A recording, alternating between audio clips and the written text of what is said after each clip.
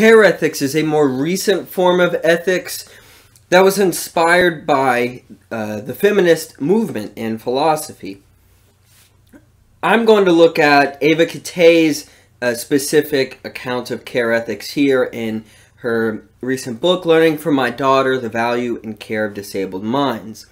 I think this is a really interesting account of care ethics because it really proceeds from her intimate experience with her own disabled daughter and the way in which she has grown both with her daughter and philosophically speaking. And I think she's able to provide a really rich account of care, which is why I wanted to use this text as the foundation for this video on care ethics. So we can ask the question that Kittay asks, is care an important concept for philosophy? Because it is no doubt, that it's required that care ethics comes from the philosophical tradition. And yet, it's a certain rejection of the philosophical tradition as well, right? So it's a certain ethics that, as Kittay explains, it emerges from the philosophical horizon, right? It's almost at like its limit. It's still influenced by it, still a part of it, and yet it's at its limit. So why is care ethics something recent, right? Which is why she asks, is care an important concept for philosophy? She mentions the case of where in Plato's dialogues, Aristotle, like in the Theaetetus, for example, likens himself to a philosophical midwife, right? Where he seems to almost embody the kind of care a mother would give for her children, but for ideas, and then specifically, right, a midwife where you would facilitate the giving of birth by another woman. In this case, right, Socrates is doing this with ideas. So there's a kind of care and nurturing that takes place in that process where it's very intimate for, the person you're dealing with. But by and large, care hasn't been something that's been paid much attention to in the Western philosophical tradition.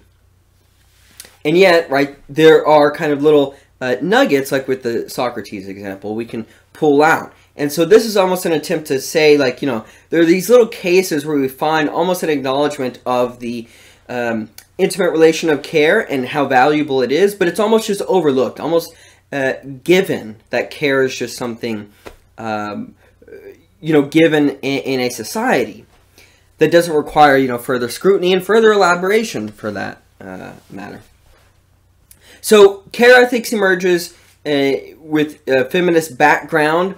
So there's a way in which the term care is denaturalized. So care ethicists want to take the term caring, right? And they want to denaturalize it. So they don't want to say, well, only mothers or only women can actually care for someone else, even though this is where we can look to find, empirically rich accounts of care that we can learn from about how to be better persons towards others that need to be cared for. And in that case, right, there's also then a degendering of care, because it's not the case that only women could ever care or only mothers can ever care. We can look at the role that women, and specifically mothers, play in child rearing and things like that, and we can abstract from that, right, a more abstract account of care that then can be applied in particular situations by various human beings that is not only, for women. In light of this, there's also a public-private, a criticism of the public-private distinction by feminists, where typically you find in, like, political philosophy, right, the private domain of, like, the household, for example, justice really isn't talked about in the private sphere. That's supposed to be the public sphere, and then maybe morality, right, is included more in the private sphere, both the public spheres as well. But you don't really have that much of an interrogation of, like, the role of a husband and wife and the kind of relation they should have with one another in traditional philosophies like utilitarianism or deontology, for example. So intimately linked to care ethics is this a feminist critique of certain roles and certain ideas, right, that we take for granted, and actually looking at, well, what are the foundations of these things, and are they necessary? We find, I think, a really good account of this critique that is given by care ethics from Virginia Held. So Virginia Held says that the ethics of care rejects the view of the dominant moral theories that the more abstract the reasoning about a moral problem, the better, because the more likely to avoid bias and arbitrariness, the more nearly to achieve impartiality. The ethics of care respects rather than removes itself from the claims of particular others with whom we share actual relationships.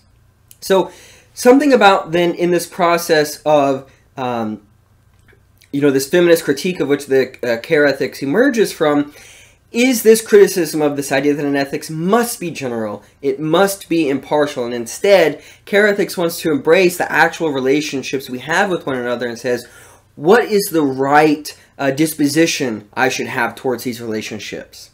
Instead of just rejecting them and saying, well, we need to apply them to, the same formula we apply to everything else to see whether or not, it produces enough utility or anything like that. So, of course, we'll get into more of that later. But we can begin by understanding care as both something descriptive but also normative, right? So we can have a descriptive account of care, how care actually takes place, what is required for care, and then we can have a normative account of care, which wants to say how we ought to care. So it is, clear that care is always embedded in a practice of caring.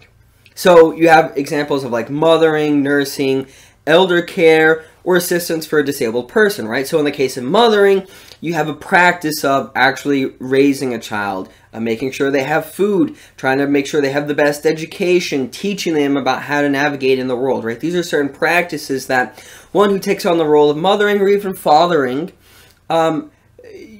they engage in certain, sometimes routines, other times things they maybe picked up on that help facilitate whatever it is the goal of the person you're caring for. Nursing, right? If someone's sick, a nurse is going to care for the sick patient, and they're going to do so according to a certain practice, maybe taking the Hippocratic Oath or other things like that. Kittay says that, and practices are themselves a source of normativity. Practices provide the context by which we make claims of truth or falsity, and within which we practice virtues.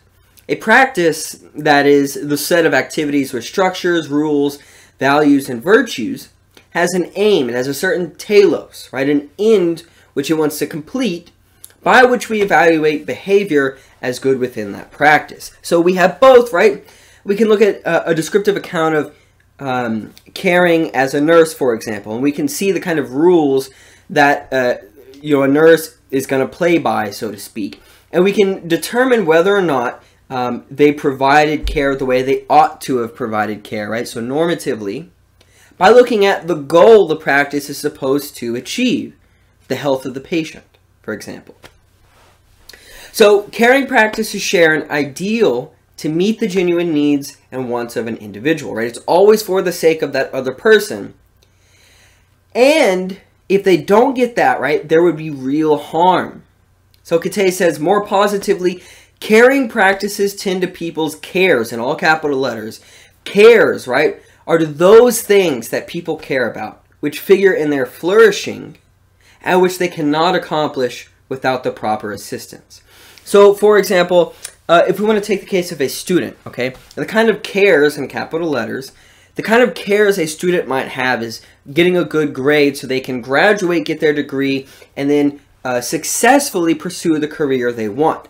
So a teacher, in caring for the student, helps facilitate, right, the flourishing of that student by achieving those ends, if they are the ends the student wants. So you have both this account of, again, right, the practices, it always takes place, caring takes place within a practice, and yet there is a certain normativity about these practices where we can judge what I should do in carrying out that practice, right, what the aim is, and whether or not that practice was successful.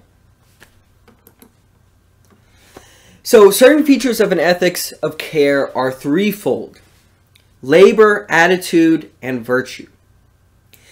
So labor is required for an ethics of care because caregiving that attends to the needs of it's caregiving that attends to the needs of another, where you put aside your own needs for someone else more vulnerable, right? Someone who can't, so to speak, enable their own flourishing, right? Pursue what they exactly want to pursue. And often, right, you in caring for the other person, by undertaking this labor, become intimate with the body and bodily functions of the cared for. So sometimes, like, let's say, you know, my cat is sick and I have to take care of my cat. I need to become very aware of her bodily functions, to read them, to see what is it that I can do. Are there certain signs that let me know medication isn't working, or maybe she's getting better, or she wants, you know, something that is going to help facilitate, right? And all of that requires labor. It requires time. Time is a very important thing, right? Because you need to see, like, for example, if I have to check the breathing rate of my cat, the labor required for, you know, giving medicine and things like that. Or let's say for, again, going back to being a teacher and caring for students, it requires labor on my part to find out, well, you know, what is the state that my students are in?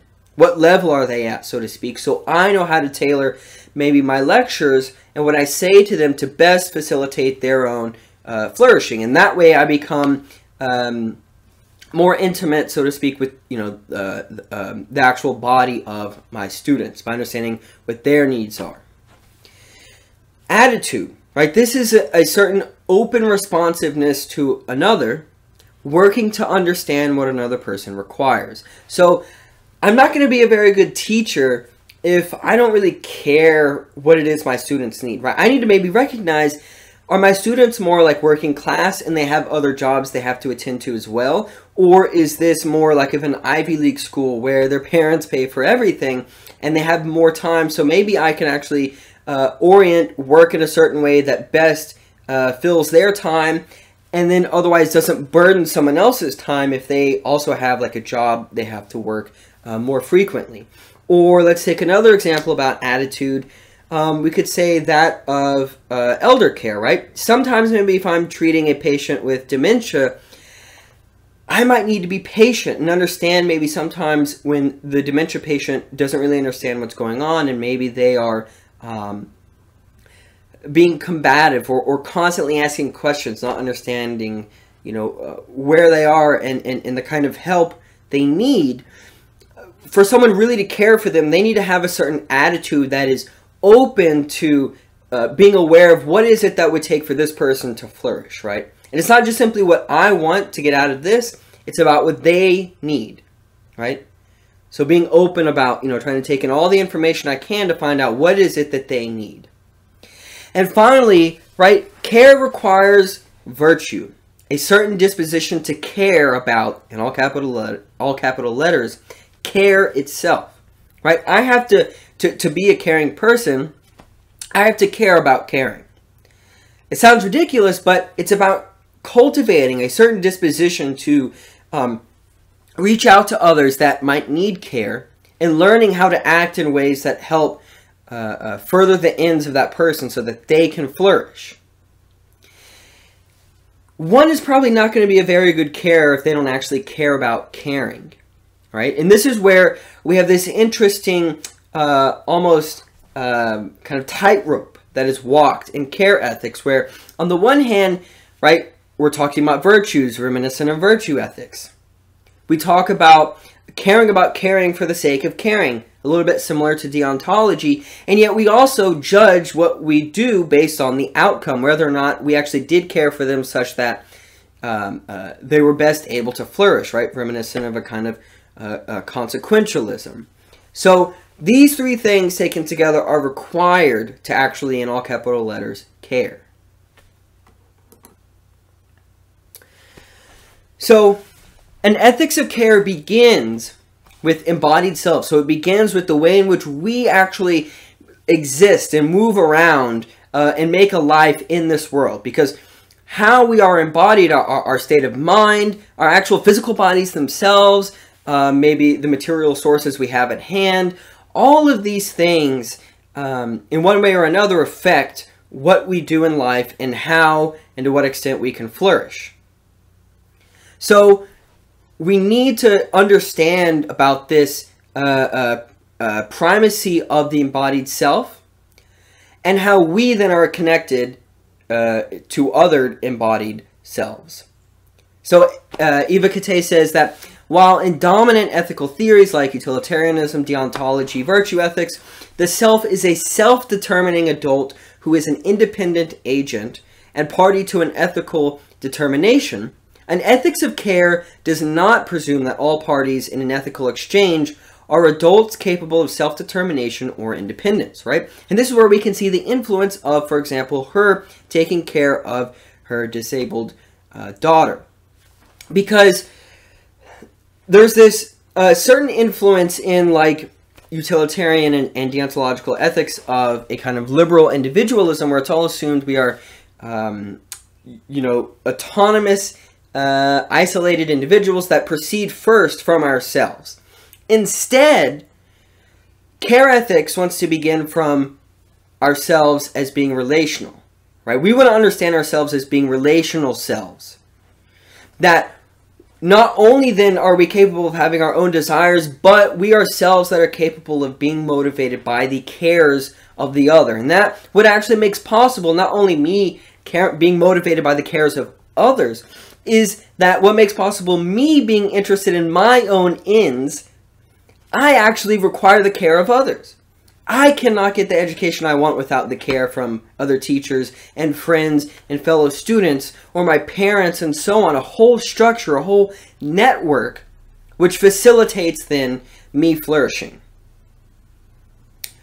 So care ethics does not then begin from this idea of the self rationally understanding everything they want and trying to work out, you know, deals where both people benefit, you know, selfishly, and then is supposed to work out for everyone in the end. Instead, care ethics begins from, you know, interrelationally. This does not mean care ethics is about self-sacrifice. So Kittay says, an ethics of care ought to preserve the caregiver's ability not to stray from her own moral compass in her willingness to become, so to speak, engrossed in the other. So it's not the case in that care ethics advocates a kind of self-sacrificing of one for the sake of another person who needs to be cared for. Now, to some extent, you sacrifice yourself, but it's really not it would be wrong to think of it as sacrificing, because that would then begin from a place of viewing ourselves as necessarily not connected to one another. But instead, if we see ourselves as connected, then by caring for another one else, I end up caring for the very foundation, right, in, we could say, as a society that makes possible my own flourishing as well. And this doesn't mean, crucially, that sometimes to care for another person, we should just give up, you know, our own morals for the sake of the other person. Again, there's this kind of tightrope that one has to walk to, you know, to what extent maybe do I have to go and care for another person, but that doesn't put me, you know, from my own moral compass, right, violating certain things I want to live by in so doing.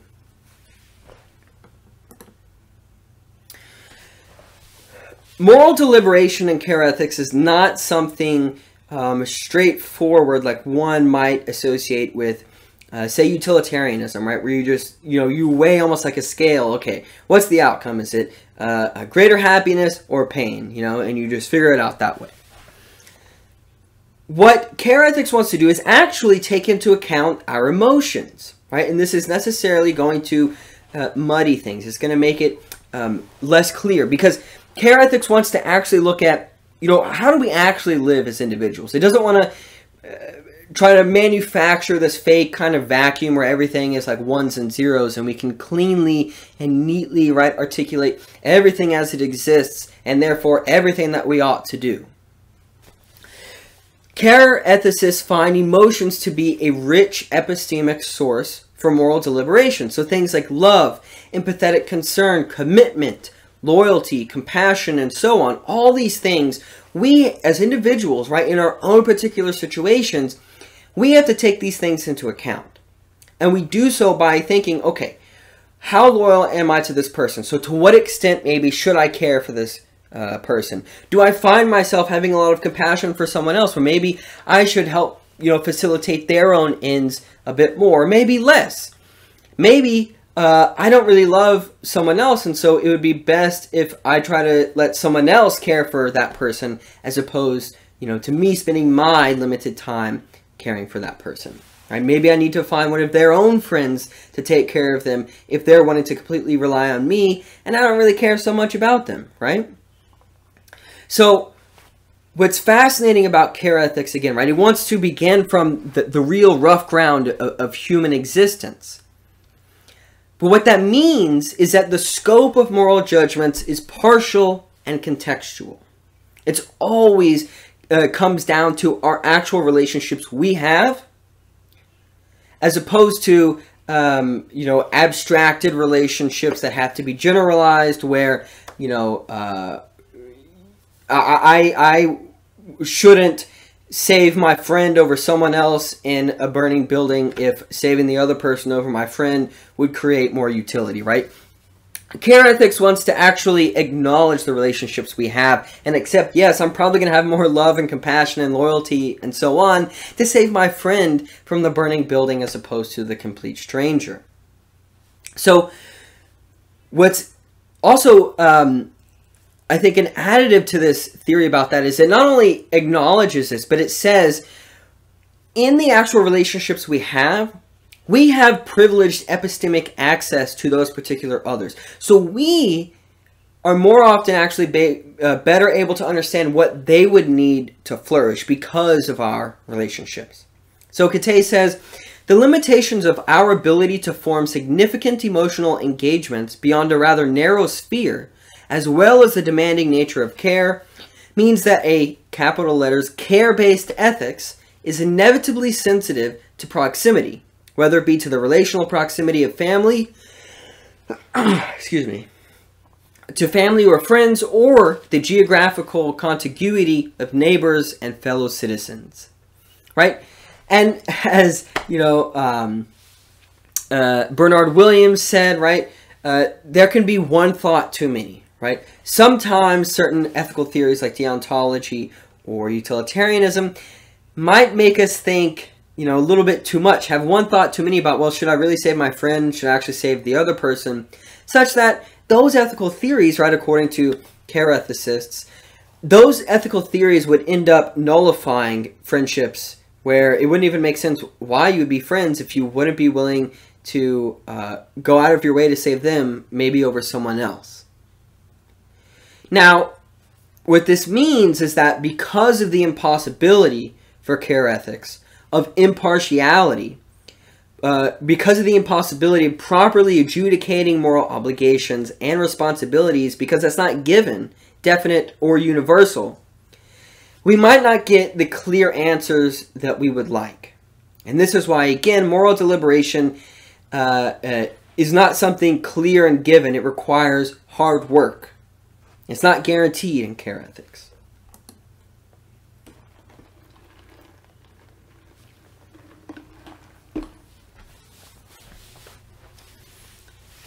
To care, right, all capital letters, to care for another is to care for another for their own sake, as I said before. So, what do we mean by flourishing?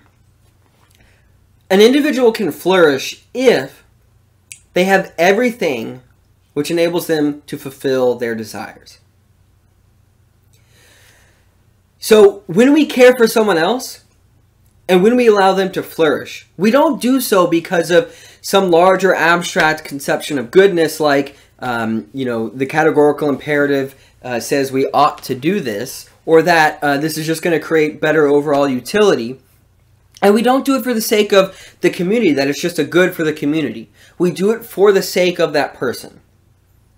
So moral relations for care ethics are always particular. They're directed at another person. But when we do this, if we want to care for them, to have them flourish, two things are required. One, a person flourishes when the person has or has access to or can strive to attain either on her own or assisted by another, the things an individual truly cares about, in the sense that these are the things that make it worthwhile for a person to get up every morning. So I might flourish when I am able to teach and make enough money to put together a lecture for someone else, or to buy the books, right, where I can research a topic and write about it, such that I want to get up every morning, because that's what makes my life meaningful. Someone else, probably many people, that's not why you would get up every morning to do that, right? Some people love to get up every morning, you know, and rise and grind, so to speak, right? Have a 9-to-5 job or something like that. So ensuring they get the resources they need, right? Their housing paid for, they have a car to drive to the work, and to do that, that might help that individual flourish, because that's why, you know, that's what makes their life meaningful. But most people maybe might not want just a simple 9-to-5 job. Maybe they want something a little bit different. So each thing, right, flourishing is subjective. It's unique to that individual. The second thing that flourishing requires is the things the individual truly cares about that are genuine needs are met. That is, needs which, if they fail to be met, will result in a genuine harm to the individual. And legitimate wants are satisfied. That is, wants that can be met without sacrificing the equally legitimate wants of another.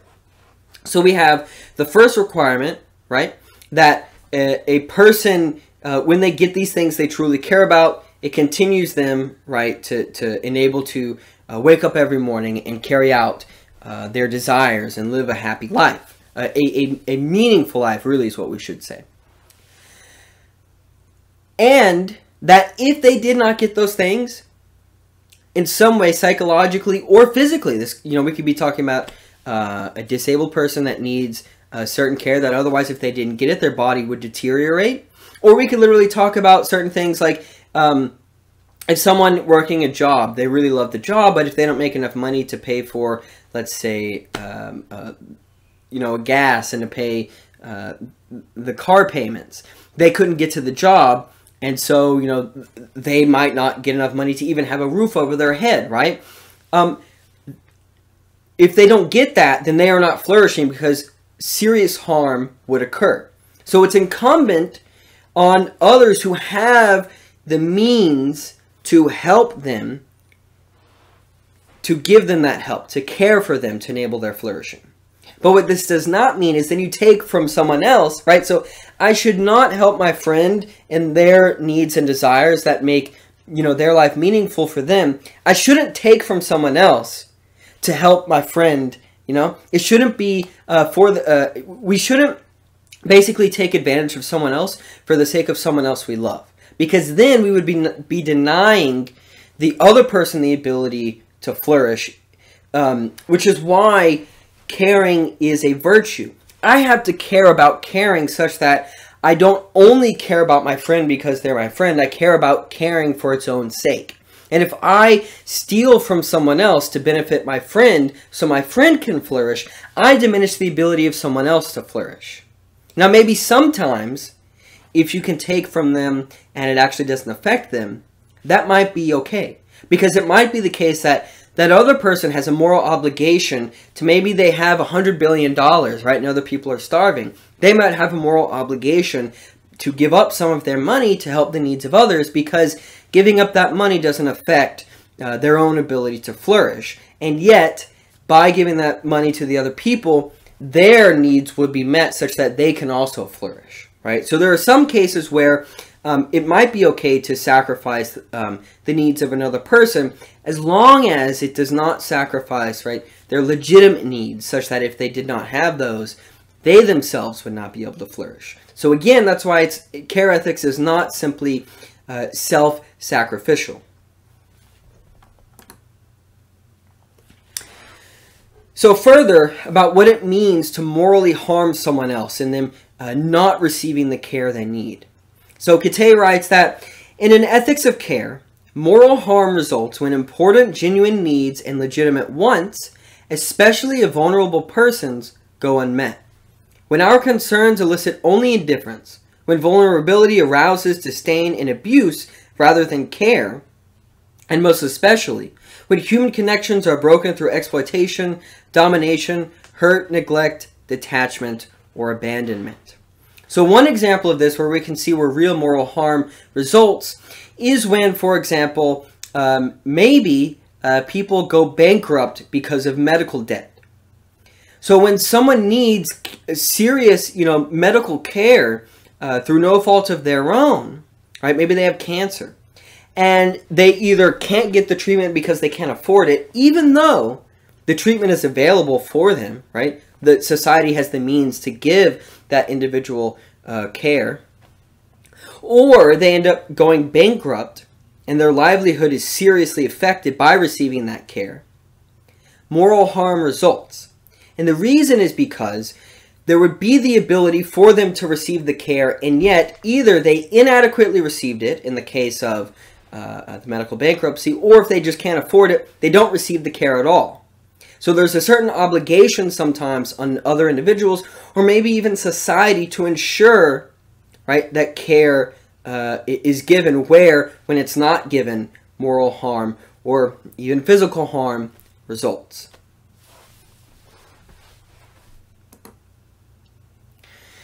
So there are some critiques of an ethic of care that Kittay addresses. So we'll go through each of these 5 critiques here.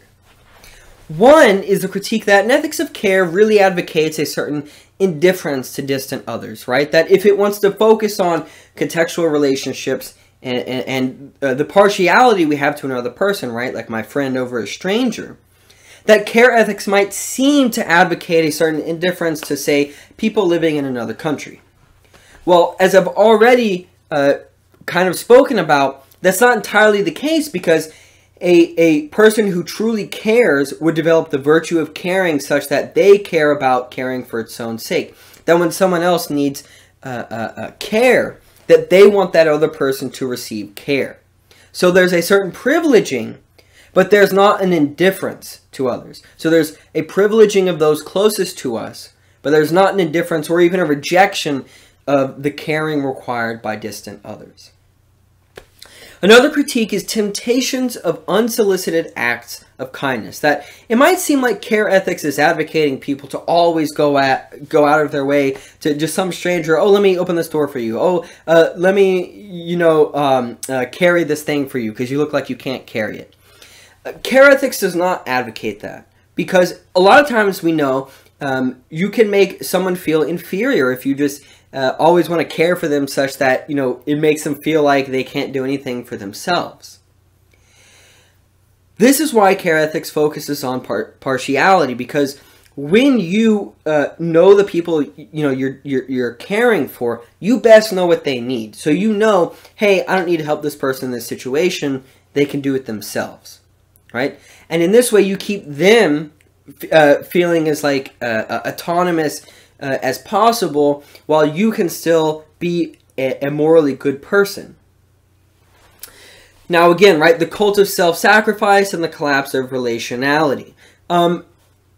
Care ethics doesn't say you should just sacrifice yourself to others, especially because if you end up doing that, you might not be able to care for other people, because if you sacrifice yourself for caring for others, well, who's going to care for you? If you don't allow your own needs to be taken care of, you can't take care of the needs of others. So there isn't a complete self-sacrifice advocated by care ethics. Now, the care ethics as a slave morality is what comes from Nietzsche. So Nietzsche thought that certain ethics like deontology and utilitarianism, or Christian ethics, advocated a kind of slave morality which sought to stop people from pursuing their own individual greatness, and instead, again, try to improve, the weak, to make everyone really kind of weak, and embrace weakness. Care ethics doesn't do that. In fact, care ethics, according to Kittay, wants to facilitate care for people that need care, such that they actually can be stronger and they can pursue their own desires, right, of what they find to be great. So that would be the response to the criticism that care ethics is a slave morality. And finally, right, the critique that care ethics promotes unequal relationships. Care ethics, doesn't entirely reject this, because there are sometimes certain unequal relationships, like, a parent to a child, but there is a rejection of, for example, paternalism, right? Care ethics does not advocate one person, being in a position of more authority and more power when they take care of someone else, because you remember, to truly care for someone else, you have to meet the desires of what the other person wants.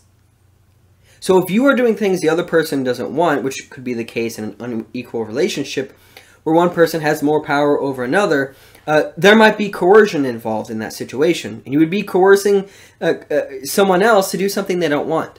But care ethics does not advocate that. That would not be a case of genuine caring.